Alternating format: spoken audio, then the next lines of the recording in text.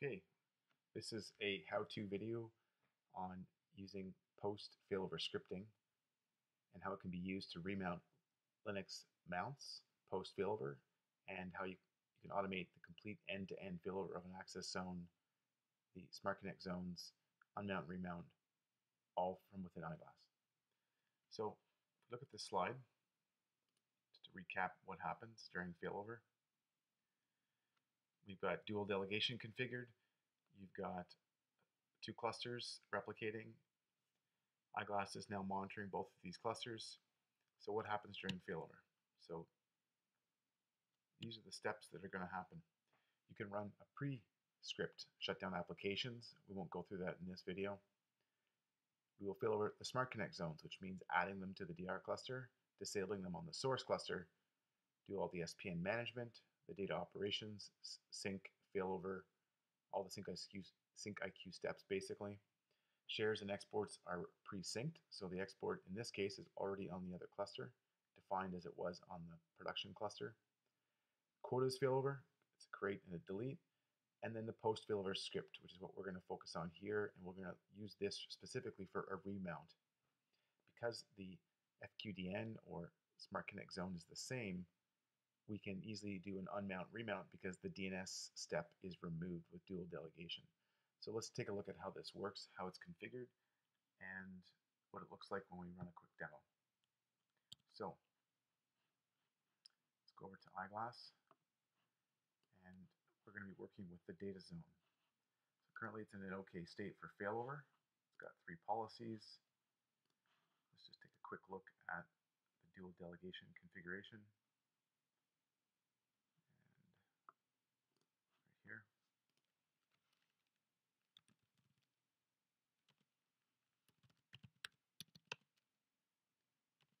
So in this lookup, user data 81.test is my export mount path. It's currently resolving to a .110 address.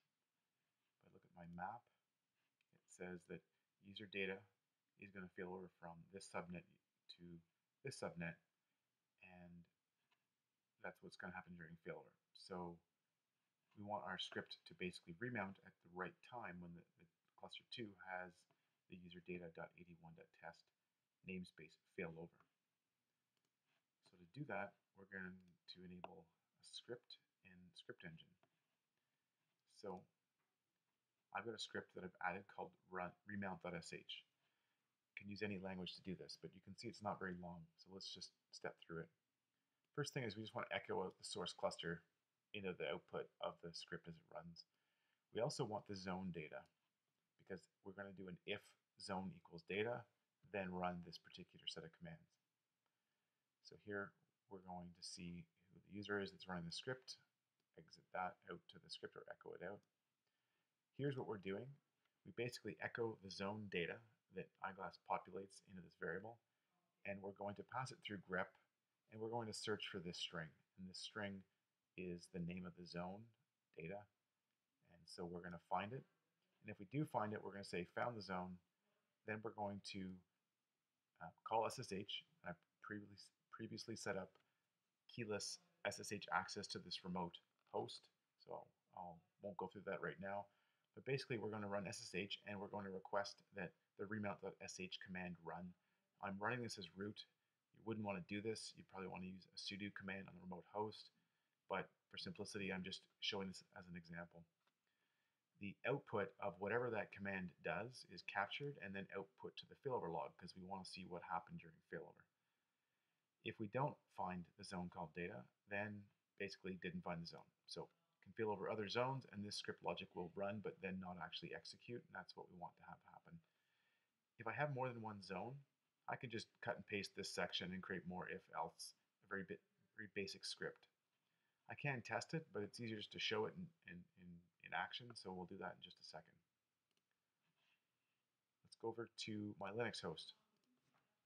So if I type the output of this command, we can see here what the script is doing. It's doing a simple unmount-fl, the name of the mount, mount-a, which will reread the fs tab file and basically look up the namespace userdata1.81.test, and we just exit with outputting the mount command so that we can verify in our failover log that in fact it did mount with the correct IP address. Okay, let's put all these pieces together and do an end-to-end failover. So we're going to be working with the zone called data. It's currently in a failover state, so we're actually going to be doing a failback, but the process is the same. The export's mounting userdata.81.test, and that's what's going to fail over with the script during failover, and it's going to move this Smart Connect zone from one cluster to another. We've enabled the script. Here it is here. Remount.sh will run when access zones are failover. You can see we can turn this on for all the failover options that we have. We do include pre-failover scripting as well, so you could do things like shut down the application, unmount, failover, then remount. So many options for doing a complete end-to-end failover. Let's go ahead and start the failover, and I'll pick the cluster that owns it. Check for open files, run, and we'll go ahead and start. So let's go look at the Linux host while that's starting to sync the data. I do ns lookup. It's resolving to the .111 address. That's also the address that's currently mounted to that export. So we need DNS to be switched so that the resolution now is the other cluster, and we should get a different IP address back, and the file system needs to be writable. So Eyeglass ensures this all happens in the right sequence.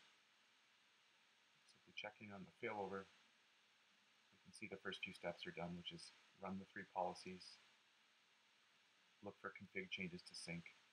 So we'll let that finish.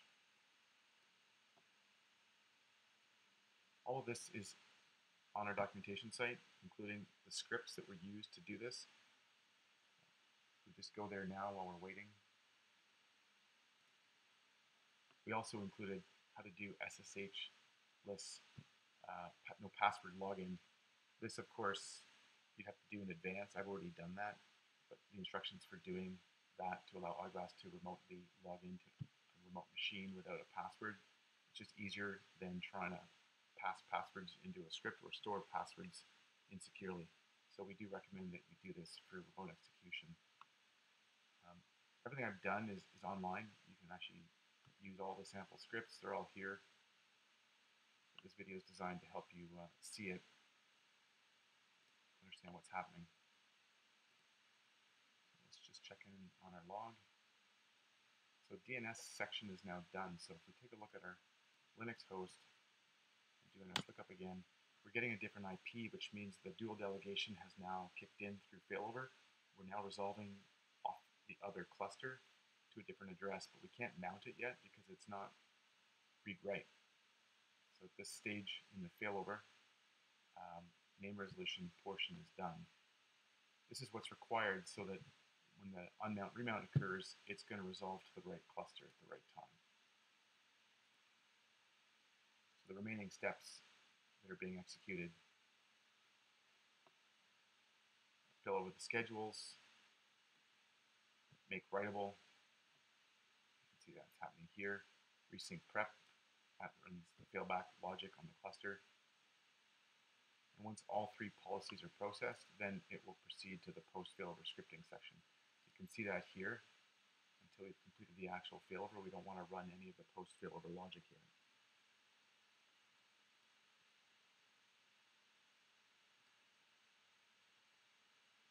The other thing that's important is that the scripts are designed to capture the output, and if you generate an error code that's non-zero in scripts, it will flag the entire failover job as failed. So we can control the whole failover status in Eyeglass from the scripts as well, including all the output from the script. So if something doesn't go right, you can of course look at the log to see what portion of the log did or did not succeed.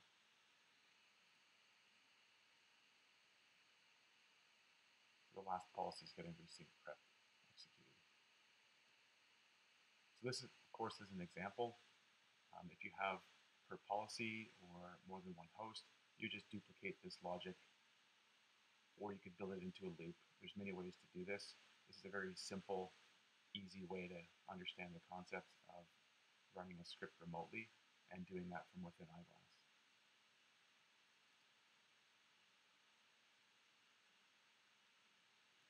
While this video was designed for scripting, we do include API support, which means if you call a failover through the API, post-failover scripts will execute as well.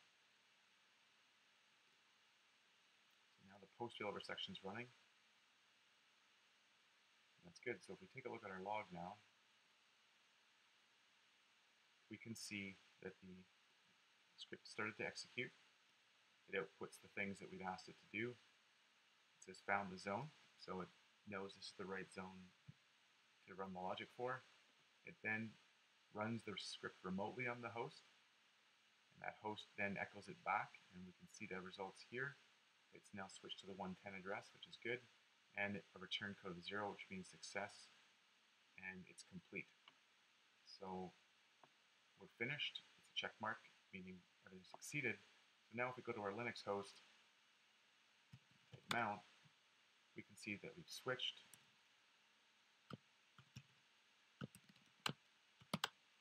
So there's my data directory, and this, of course, should be available. And it is. And that's it. So this hopefully gives you an end-to-end view of how you do scripting, how you can remotely execute commands on remote hosts, and integrate the echo or the output of those commands back into your failover logs. Pretty straightforward. Hopefully this video helps you out. Thanks for watching.